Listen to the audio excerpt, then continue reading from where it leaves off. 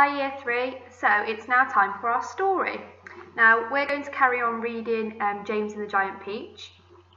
On Friday we got up to chapter 6 and in chapter 6 James and his two evil aunties spotted a giant peach growing on the tree after James had spilled his magical beans under the peach tree. So I think something magical is happening to that peach tree now, do you?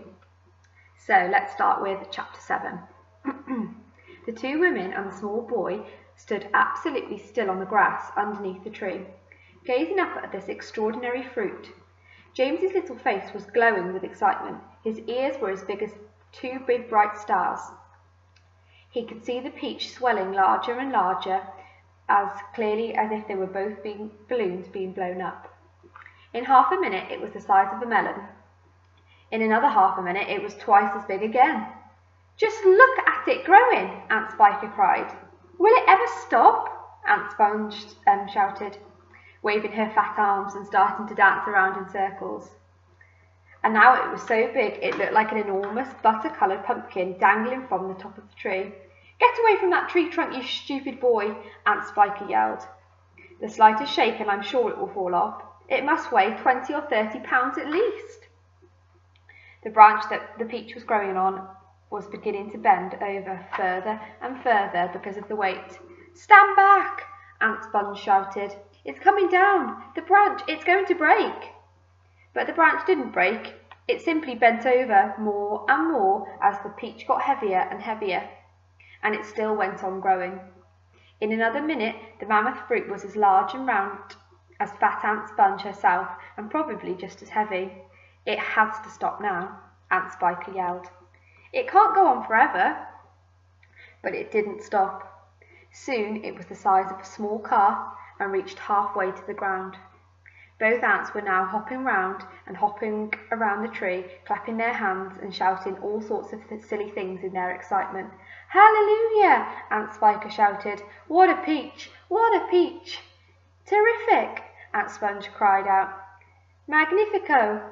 Splendifico! And what a meal! It's still growing! I know!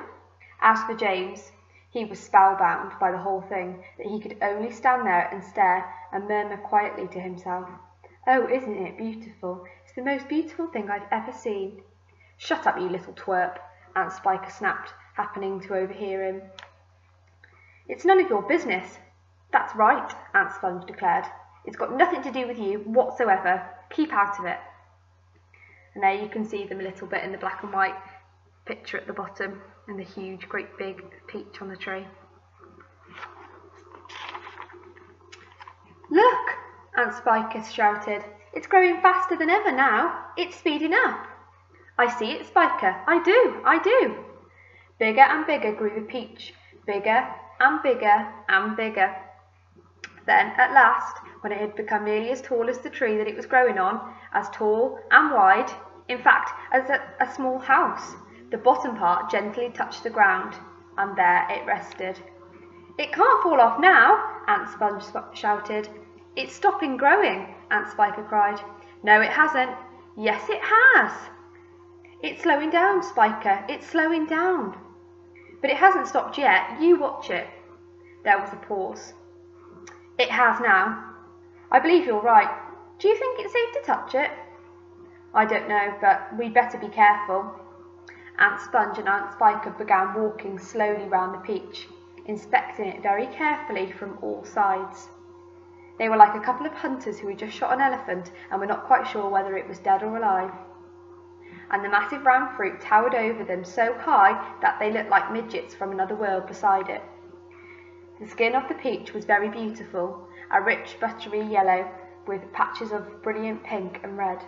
Aunt Sponge advanced cautiously and touched it with the tip of one finger. "It's ripe," she cried. "It's just perfect.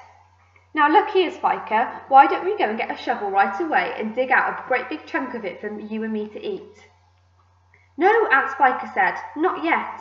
"Why ever not?" "Because I say so." "But I can't wait to eat some," Aunt Sponge cried out.